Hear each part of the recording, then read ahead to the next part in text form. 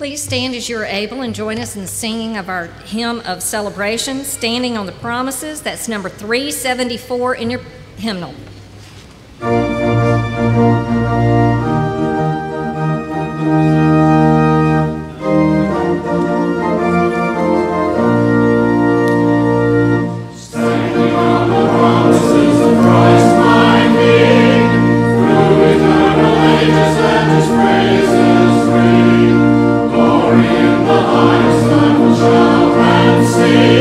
Standing on the promises of God.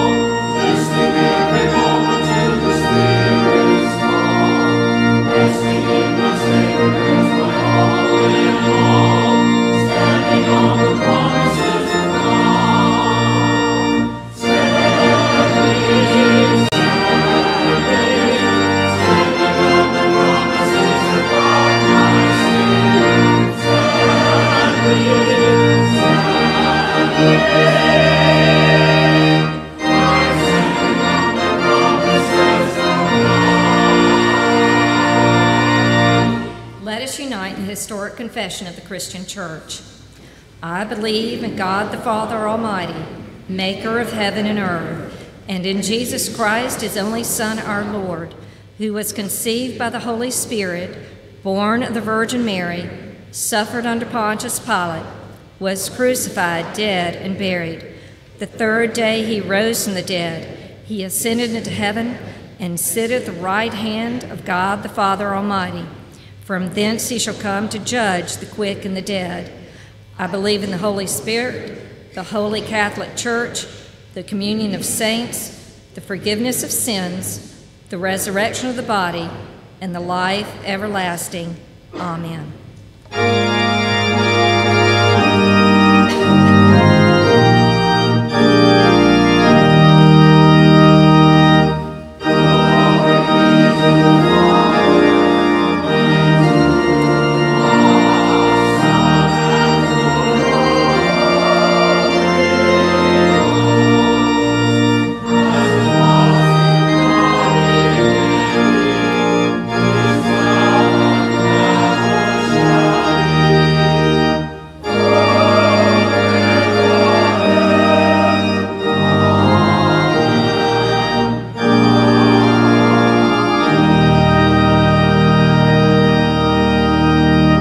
Please be seated.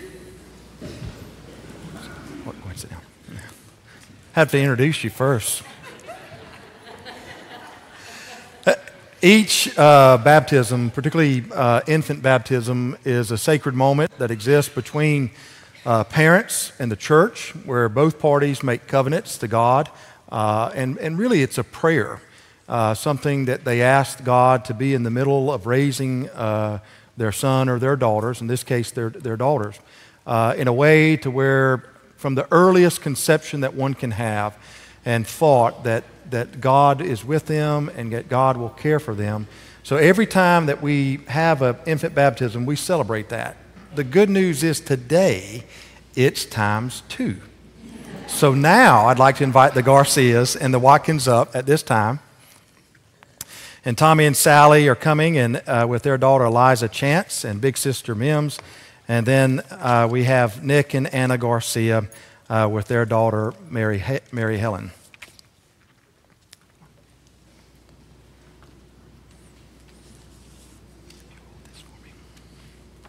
So Tommy and Sally, I ask you this on behalf of the whole church. Do you renounce the spiritual forces of wickedness, reject the evil powers of this world, and repent of your sin? If so, answer, I do.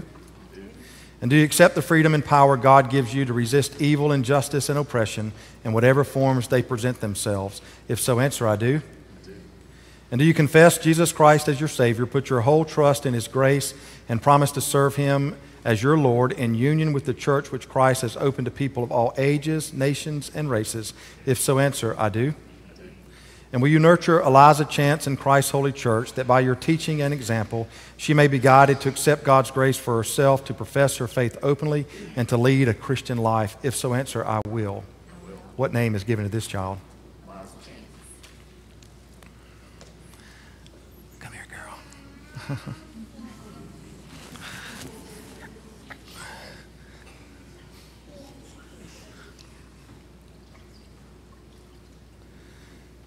Eliza Chance, I baptize you now in the name of the Father, Son, and Holy Spirit. May God's grace and mercy rest upon you all the days of your life. Amen.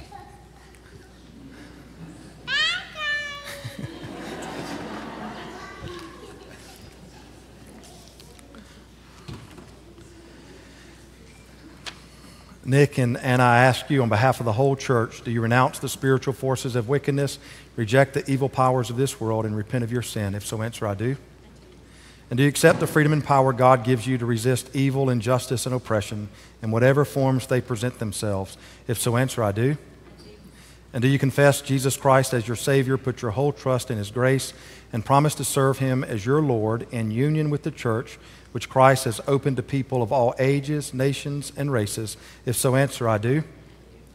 And will you nurture Mary Helen in Christ's holy church, that by your teaching and example she may be guided to accept God's grace for herself, to profess her faith openly, and to lead a Christian life? If so, answer, I will. What name is given to this child?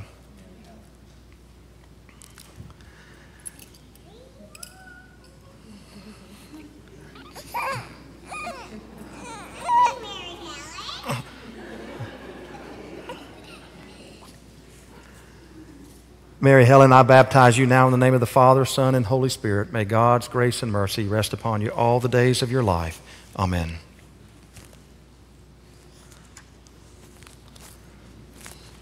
Right now, I think she likes me. Well, almost.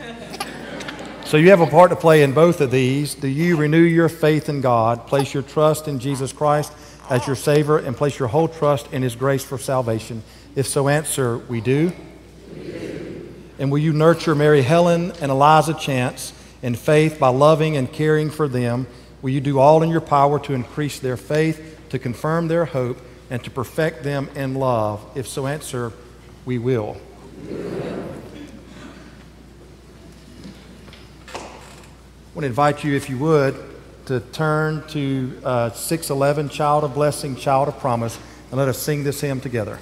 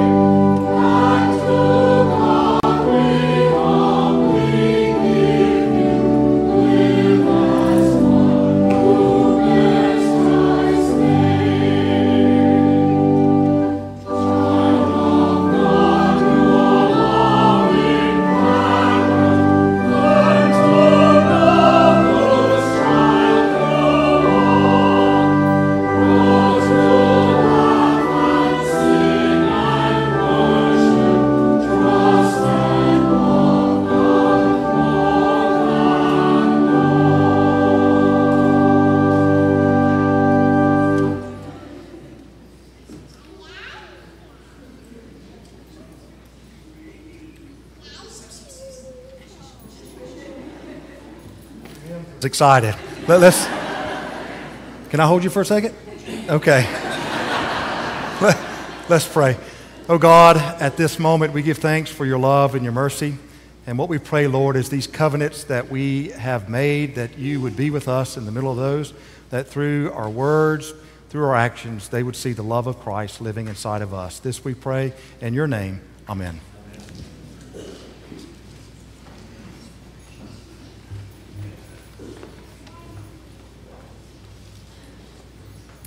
Let us prepare our hearts for prayer.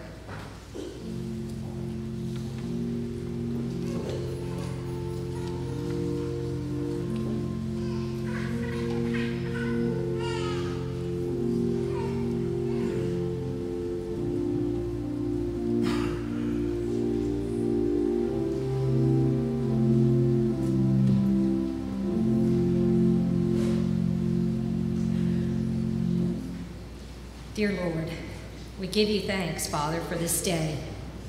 It is a gift from you, a gift given with love, wrapped up in ribbons full of colors found abundantly in the beauty of your creation. It's a gift wrapped with paper. When opened, gives us the blessings, the opportunities, and the challenges that were designed uniquely for each one of us. These blessings, opportunities, and challenges are intended to help our hearts grow with gratefulness and our spirits grow with faith and trust in you. Please, Lord, give us the wisdom that comes only from you to know what to do, how to react, and how to grow with the gift of today. We give you thanks for the blessings of babies, for the joy of families who have been and who are and who will be committed to serving you. Past, present, and future, Lord, all belong to you. Help our eyes to be open to your goodness, your righteousness, your grace, and mercy. And by opening the gift of today, we may grow into the ones you created us to be, doing the tasks for your kingdom that you call us to do. We also give you thanks for the prayer your precious Son taught his disciples to pray, saying, Our Father, who art in heaven, hallowed be thy name. Thy kingdom come, thy will be done, on earth as it is in heaven. Give us this day our daily bread, and forgive us our trespasses, as we forgive those who trespass against us. And lead us not into temptation, but deliver us from evil. For thine is the kingdom, and the power, and the glory forever. Amen. Please stand as you're able and join in the singing of our hymn of preparation, Wonderful Words of Life. That's number 600 in your hymnal.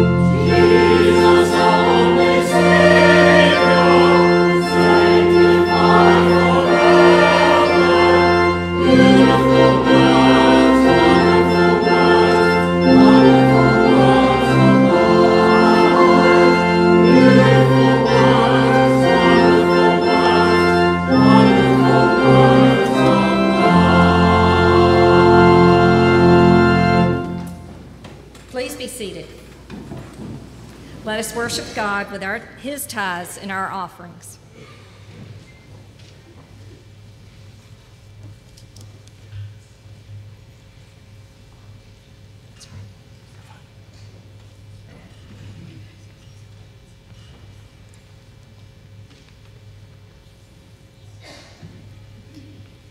Dear Lord, we give you thanks for everything we have comes from you. Please let our gifts and tithes be used to your glory and to further your kingdom. In Christ's name we pray.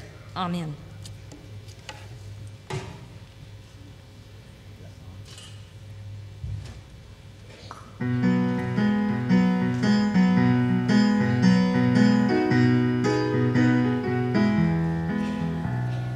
Leave a little room for God as you're going through the day. Leave a little room for God. You know He won't get in your way. Save a little place inside, somewhere you can call your own. Then leave a little room for God, and you won't ever be alone. Every day is so mysterious, you wonder how things came to be. And when you start to get real curious, well, He's He's the one you want to see. So leave a little room for God, just in case you need a friend. Everyone's got rainy days. It isn't so much if but when. Life is like a gift we're given. Every single day is new. We're thankful for the time we're living, but thankful exactly to who? Put your money in the bank and drive around a big old car. Leave a little room for God, or it won't take you very far. Yeah, leave a little room for God as you're going down the road. He'll not only point the way, he's gonna help you with the load. Yeah, leave a little room for God, and thank your lucky stars above that he'll be leaving room for you. He's always got some room for love. Leave a little room for God, my friend, and he'll have room for you. Leave a little room for him too.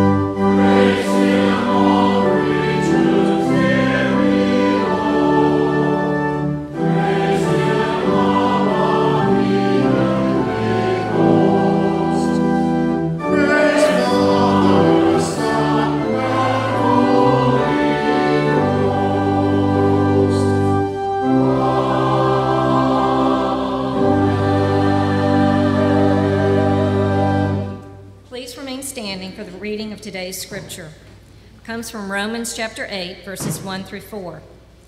There is therefore now no condemnation for those who are in Christ Jesus. For the law of the Spirit of life in Christ Jesus has set you free from the law of sin and death. For God has done what the law, weakened by the flesh, could not do. By sending his own Son in the likeness of sinful flesh, and to deal with sin, he condemned sin in the flesh, so that the just requirement of the law might be fulfilled in us, who walk not according to the flesh, but according to the Spirit. The word of God for the people of God. Thanks be to God. The peace of Christ be with you. And also with you. We welcome you again to St. Paul and ask that you register your attendance with that red pew pad which is on the center aisle. Pass it down, and as the children come forward for the children's moment, please greet each other in Christian love.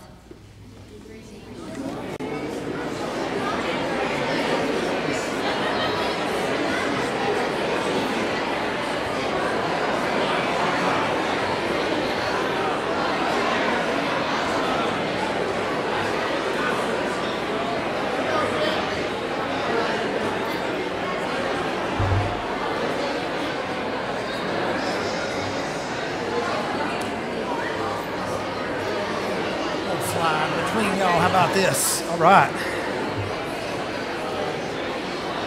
Good morning.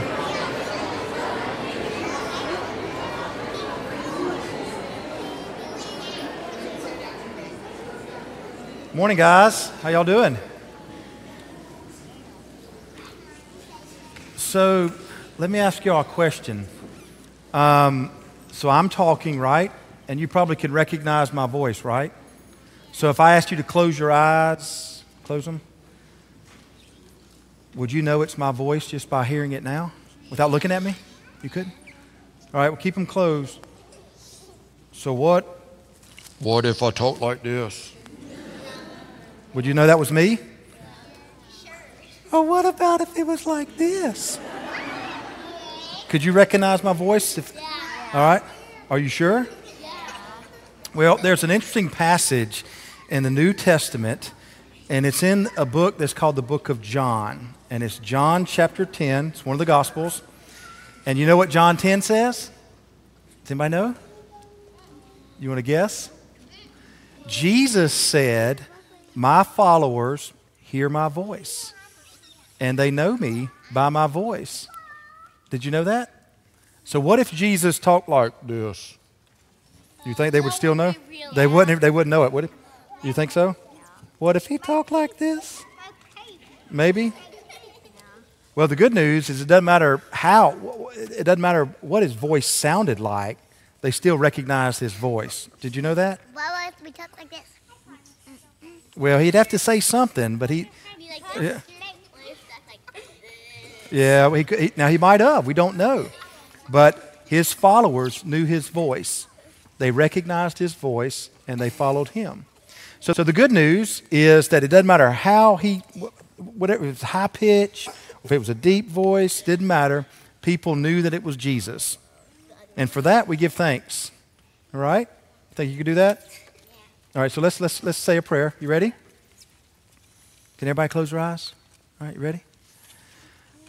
Oh, God, we give thanks that it doesn't matter what your voice sounds like. People hear it, and they follow. And so that's what we want to do. What we pray, Lord, is that these that sit with me, that you will watch over them, and that they, to the best of their ability, to sense your voice, to know of your love and mercy in their life, and that would be a part of who they are, to the point that how they see themselves and how they see other people, how they see the world stems from that. Bless their families, oh God, we pray. Keep them safe, and we pray this in your name. Amen.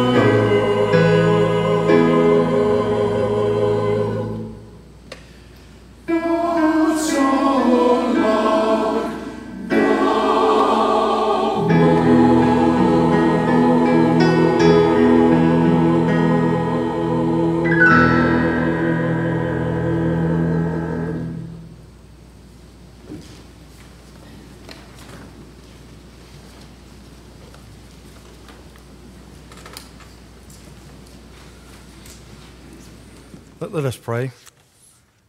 Oh God, in these moments where we continue to worship now, where we want to be engaged by a scripture lesson, what we pray, Lord, is that in the reading of it and in the hearing of it, with the addition of your presence, that it becomes the gospel.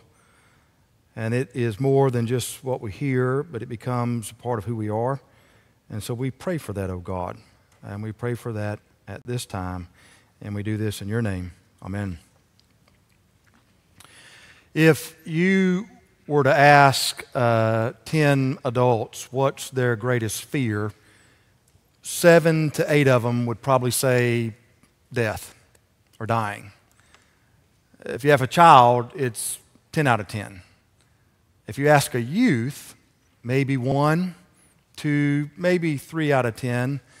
There's something about being in the youth age that you think you're invincible, so it's really not a topic that they worry about or even struggle with. But at some point, when one moves from youth to adult and maybe then into older adult, that whole concept seeps back in. And it becomes a concern, sometimes even becomes a worry. For a large part of my life, that was a struggle for me. I wouldn't necessarily say fear of dying. It's just the whole concept of afterlife, concept of eternity. When I was about my daughter's age, was real worry. Now, some of you know a little bit about my background. I grew up in Columbus, and my family went to church a fair amount, meaning that we went to church more times than we didn't.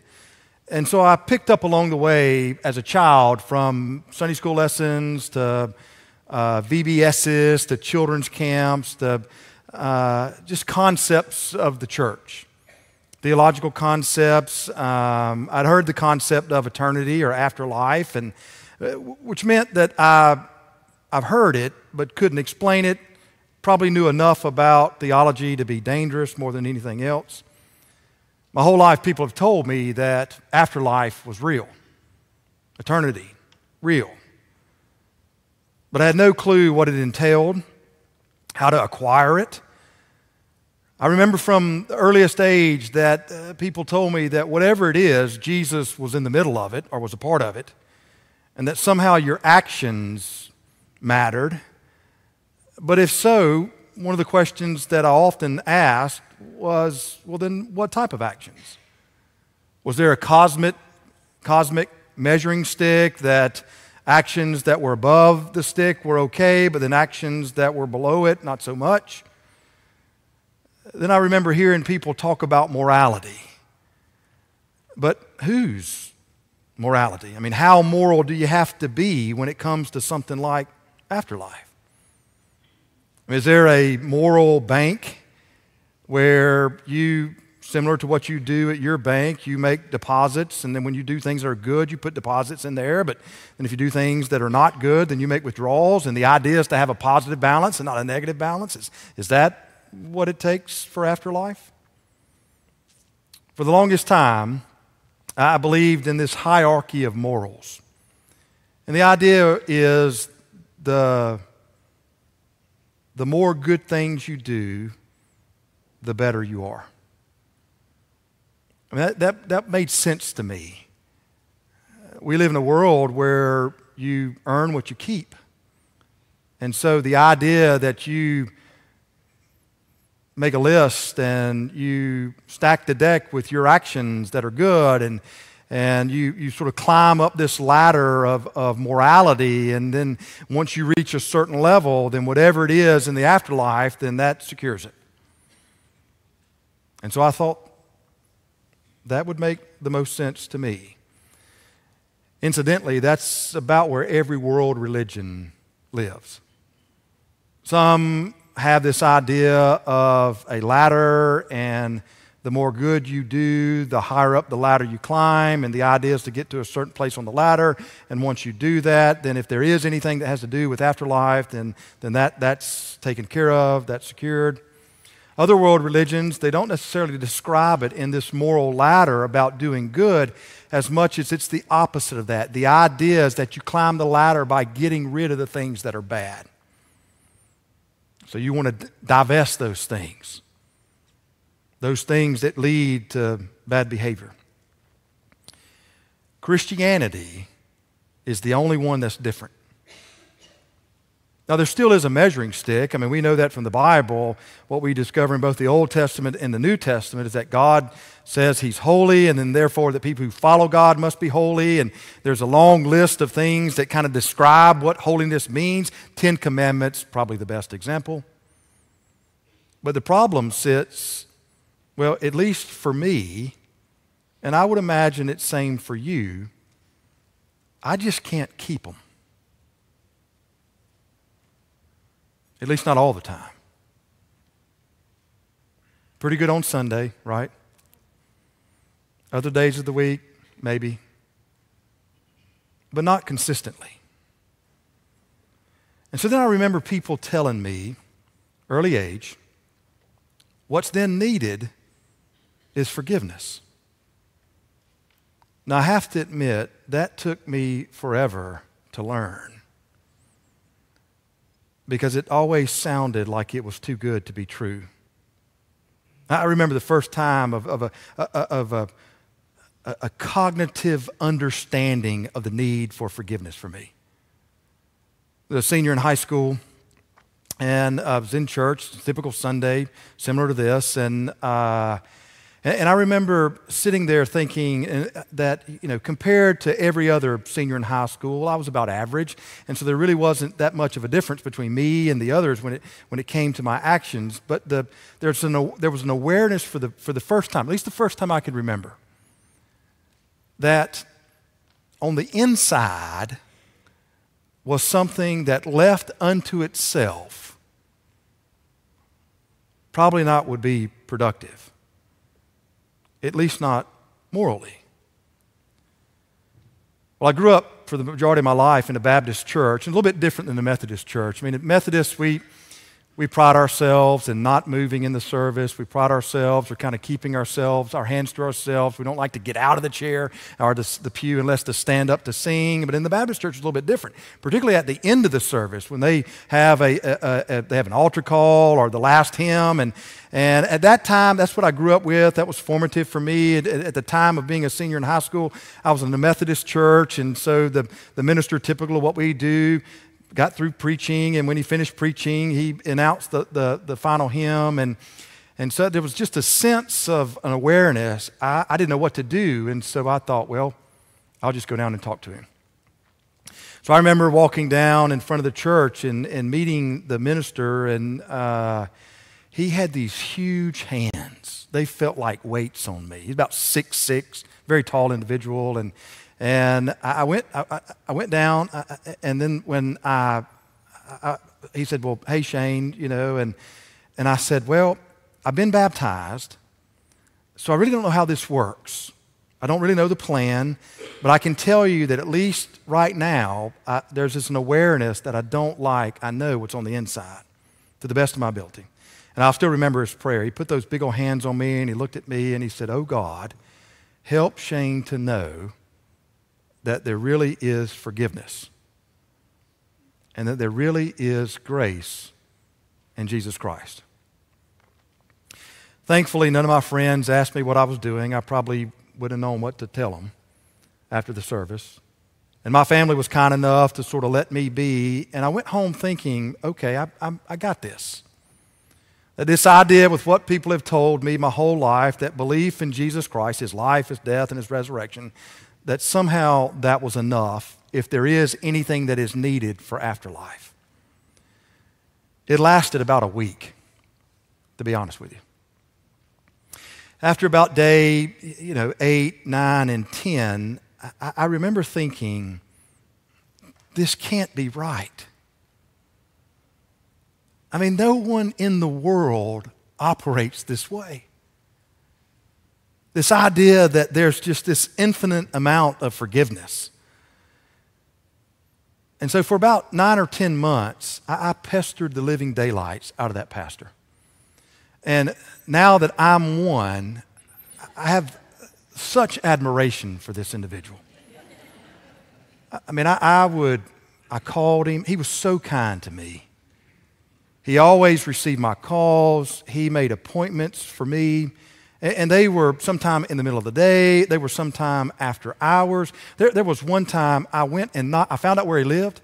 I knocked on his door Sunday afternoon. Now, I don't know. Let me just kind of give you some pastor lingo. 2 o'clock to 5 o'clock, pastors don't answer anything. And he was kind to talk to me. 9 or 10 months, pestered the living daylights out of him. See, I could understand forgiveness for first offenders. That makes sense, doesn't it? That's probably how we operate. You know, maybe he didn't know, maybe she didn't know, so there's grace and forgiveness for that. But what about a repeat offender? And a repeat offender for the same thing. Therein lied the problem for me. I mean, it just doesn't make sense. I mean, who in the world that you know is that gracious, that kind, that loving, that forgiving?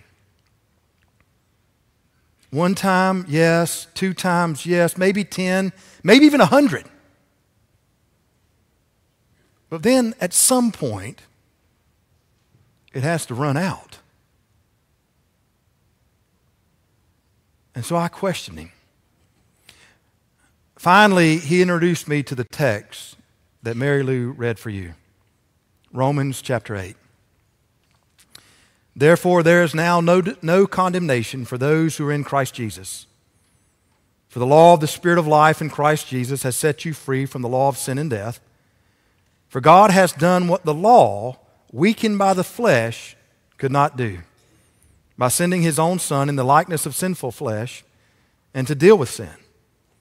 He condemned sin in the flesh so that the just requirement of the law might be fulfilled in us who walk not according to the flesh, but according to the Spirit. The first key word in that passage is therefore. You know what that means? Therefore means that what the writer is going to do is going to give you the results, is going to give you the conclusion of what he just talked about.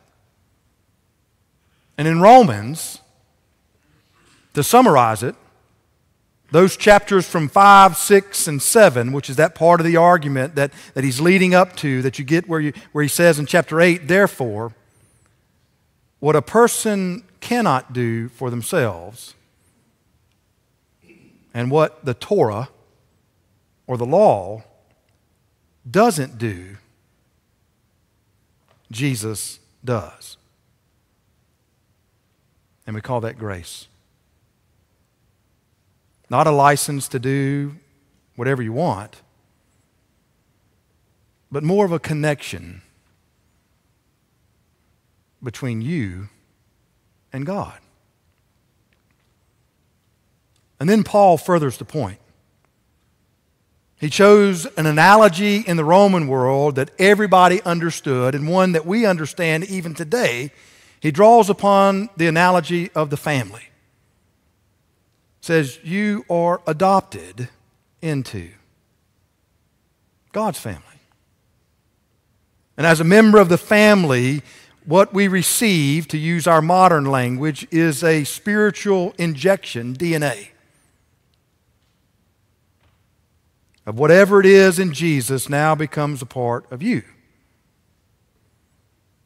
And so what begins, and what we call the Holy Spirit, changes one from the inside out. Now, some of that change is instantaneous. It happens at the very moment. Some of it is gradual over time, but it's changed nonetheless, regardless of the rate of change. So if there is a measuring stick or any requirements for afterlife, it's met in Jesus Christ. As if that wasn't enough, Paul then, in the rest of chapter 8, thinks of every imaginable barrier to what could undo this. And you have this wonderful poetic language that many people in the church, what Paul is addressing is, are there loopholes to this? And so here's his list. If God is for you, who really can be against you? Who can separate you from the love of Christ? Shall tribulations, distress? What about persecution? What about things physical like famine, nakedness, danger, the sword? Knowing all these things, you are more than conquerors through Him who loved you. So neither death, nor life, nor angels, nor rulers, nor things present, nor things to come, nor powers, nor height, nor depth. And then here's the inclusio, nor anything in all of creation. As if to say, if there's something that I haven't thought of, will that separate you from the love of God in Christ Jesus our Lord? And the answer is no. There's nothing. You know the reason why I tell you this story? Because there's some of you this morning who really are struggling with this fear. A close friend of our family who lives out in Texas called me last night about 10 o'clock with a horrible, horrible event that happened inside of their group of friends where someone passed away. And so everybody in their social network, this group of maybe 10 to 15 families, are struggling with this. What happens when someone dies? What do you do? What's left? So if this is your struggle, I offer to you Romans chapter 8. The grace of God really is that abundant. And the forgiveness of God really is that vast. So whatever the requirements are, they are met in Him. Which means you don't have to fear. This is assurance. This is peace. His love really is that abundant for you. And you don't have to fear anymore. Oh God, whether it's a concern of ours today, we know that it's someday, maybe even tomorrow, it will be. And so the struggle we have is to own the understanding that what we cannot do and what the Torah, the law, does not do, Jesus does.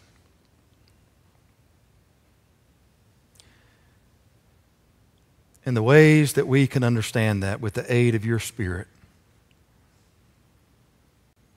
help us to own that this morning. For ourselves, for our loved ones, And this peace that what Paul says passes any level of reasoning, understanding, becomes ours. Oh Lord, this is our prayer, this is our need, and we pray this in your name. Amen. I want to invite you, if you would, to take your hymn books and turn with me to hymn number 605, Wash, O God, Our Sons and Daughters. Stand to your able as we sing this hymn together. 605.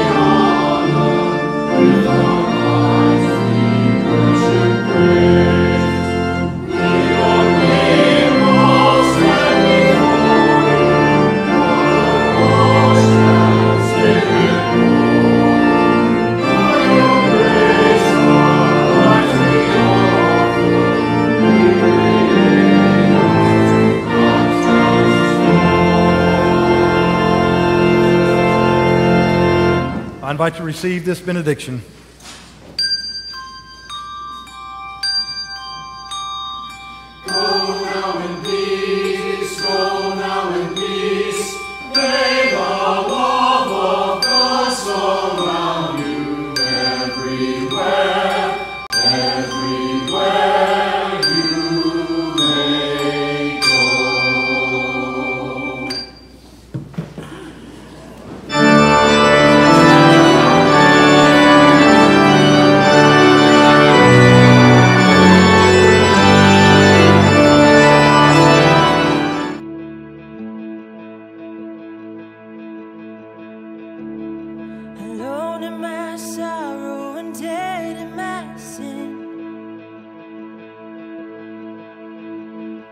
Lost without hope and no place to begin.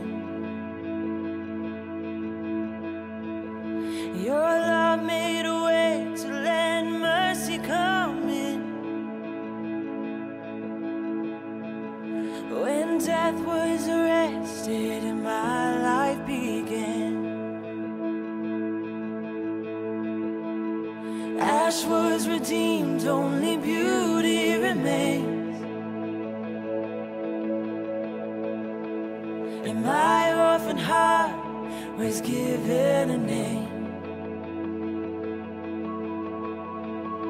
My mourning grew quiet, my feet rose to dance. When death was arrested and my life began,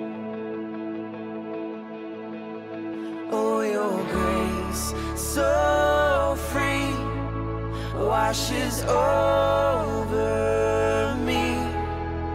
You have made me new, now life begins with you. Released from my chains, I'm a prisoner no more. My shame was a ransom you faithfully bore. He canceled my debt and he called me his friend. When death was arrested and my life began. Oh, your grace so free washes over me. You have made me new, now life begins with you. It's your endless love pouring down on us. You have made us new, now life begins with you.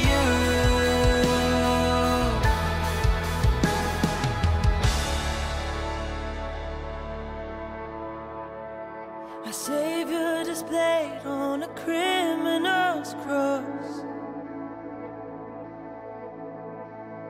and darkness rejoiced as though heaven had lost. But then Jesus arose with our freedom in hand. That's when death was arrested and my life began.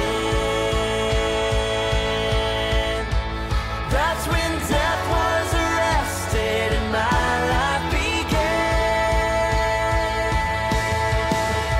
Oh, your grace so free washes over me.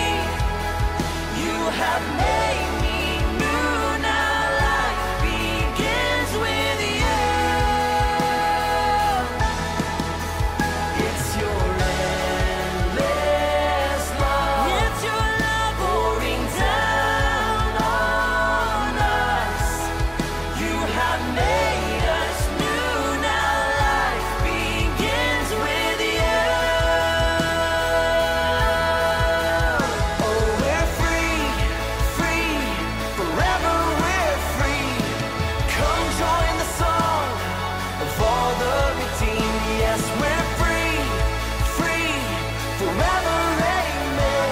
When death was arrested and my life began. We're free, free,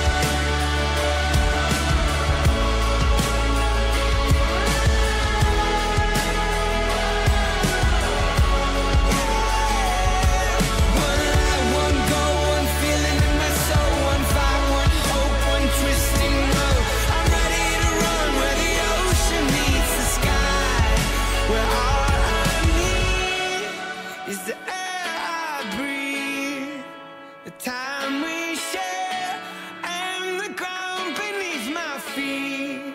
All I need is a love that I believe in. Tell me, love, do you believe in me? All I need is the air I breathe, the time we share, and the ground beneath my feet.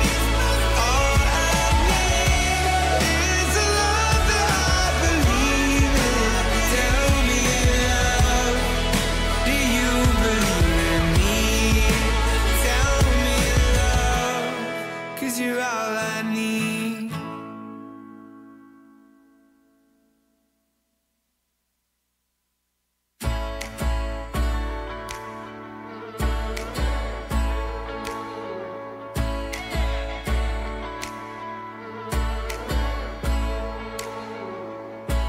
Sometimes it feels so small, yeah, like a picture on your wall, yeah, like I'm hanging on just to fall, yeah, no matter how I try. So love sink to me gentle, that I'm more than just accidental, more than just inconsequential, burning out tonight. All I need is the air I breathe, the time we share, and the ground beneath my feet. All I need is a love that I believe in. Tell me, love, do you believe in me?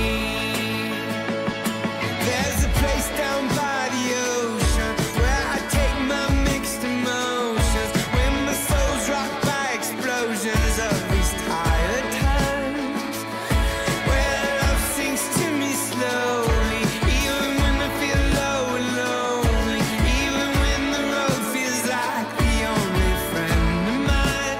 All I need is the air I breathe, the time we share, and the ground beneath my feet.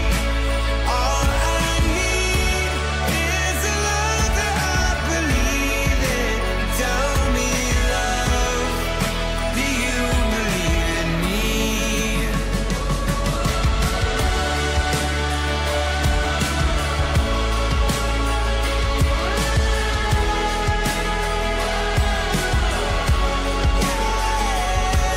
One light, one goal, one feeling in my soul, one fight, one hope, one twisting road.